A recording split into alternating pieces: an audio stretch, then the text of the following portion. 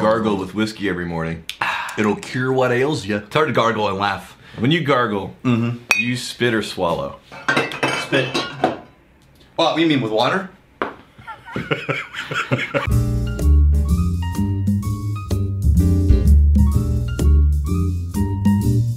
Okay, Alex Vershkov gave us this bottle of 20-year-old Deanston. Damn, Alex Vershkov. What?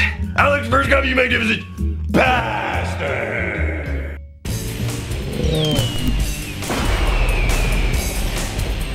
All right. 20-year-old. Have I had? 20? No, you've not. I've not had 20. It does not exist in this vault. No. This is the first time I've ever tried it. Let me be- As far as you know, that's not why there's whiskey missing from this bottle. Let me be very clear. I've had some Deanston. I've had many a Deanston. I like it. I enjoy You like it? Deanston. I think Deanston is an underrated distillery. I agree. I'm very excited about the 20-year. Me too. I only have one small concern going in. Okay. Because I know the younger Deanstons. Oh, whoa. Hold on, don't say anything. Okay. I know the younger Deanstons were lovely. And I also know whiskey, it is possible to overage. Now, based on your reaction. Well, it's also a sherry cask Deanston. Okay. 20-year-old sherry cask. Wait. Pick up that nose. Get a little aggression in there and take a deep whiff. You ready? It's too early in the morning Oh. for me to be Whoa. Whoa.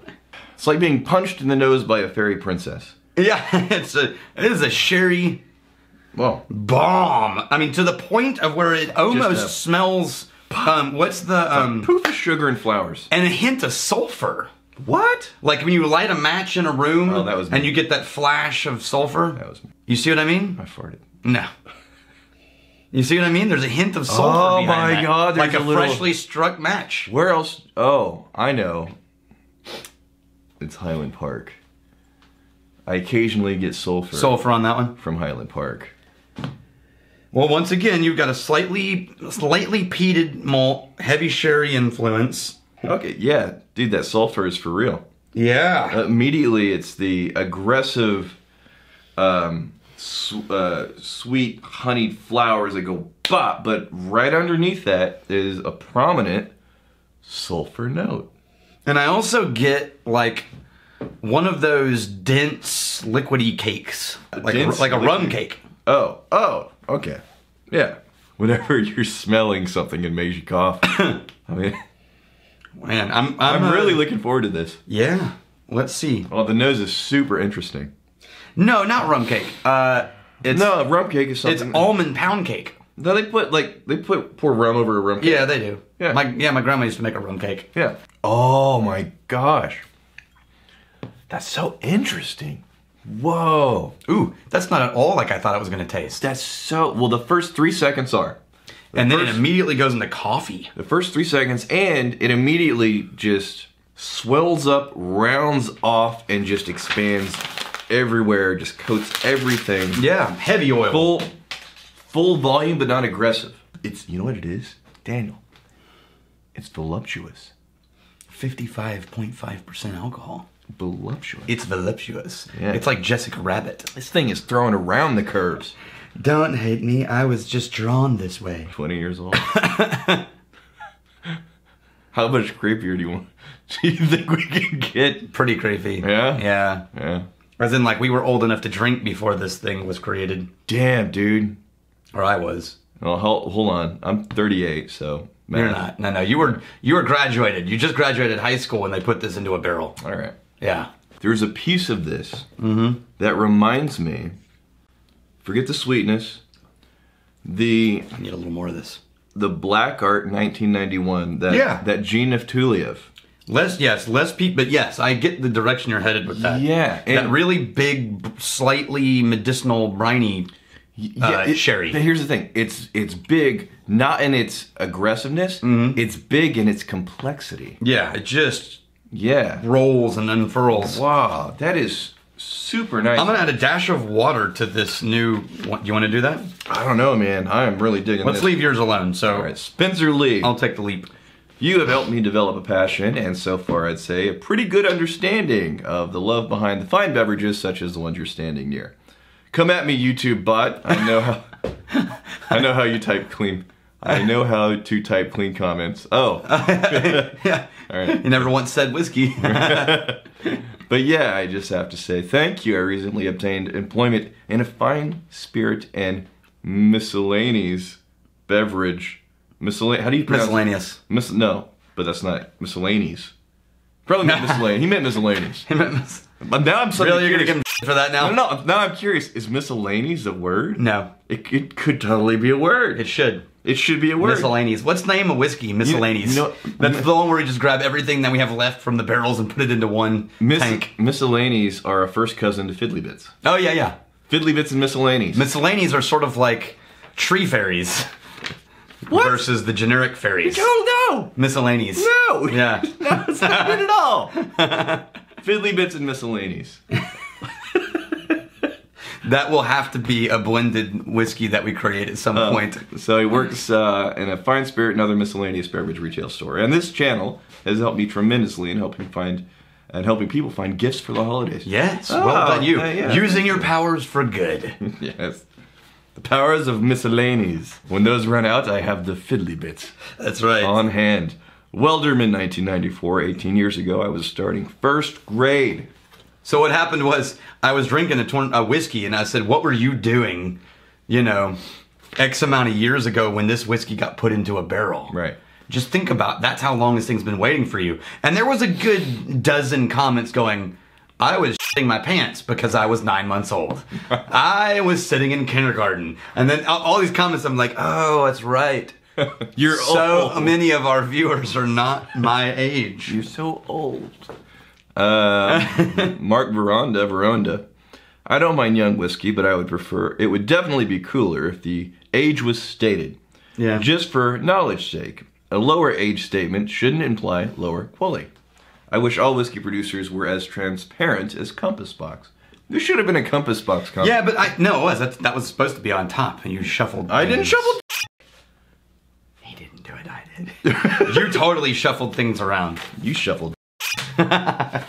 And No, so my only frustration with, I get, like, so for example, Lafroig Lore, Yeah. it's got some close to 20-year-old whiskeys in Right. it, but it also has some 4 or 5-year-olds. Right. Legally, they would be required to put 4 years old on the bottle if they put an age statement. Sure. And I think that's misleading too, because Yeah. there's some 20-year-old. So I get the no age statement thing, but I also think that they should do what Compass Box is, which is if you go to their website, Yeah. they simply tell you everything that's in it. Yeah. Right? Yeah. And I get why you can't do it on the bottle. Sure. That's laws. fine. And the rule about the youngest whiskey is basically the whiskey that has the age statement. Right. I get it, man.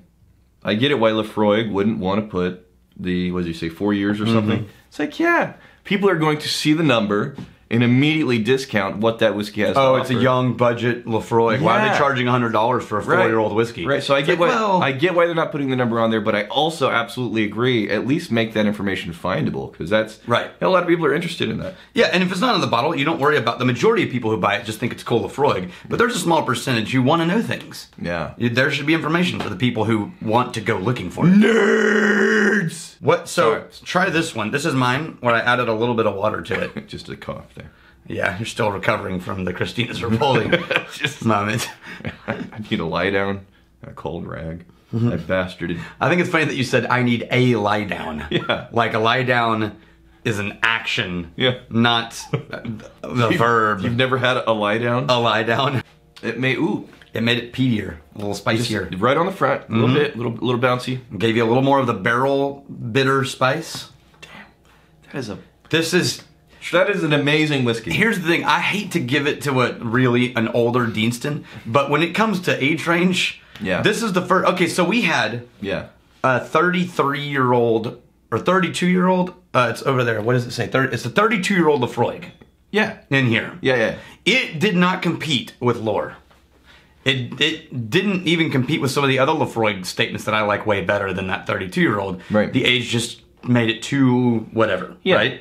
But this is one where I love Deanston 12, Yeah. but this is a different animal, and this may be my favorite Deanston. You know what? And maybe I'm thinking of the wrong whiskey.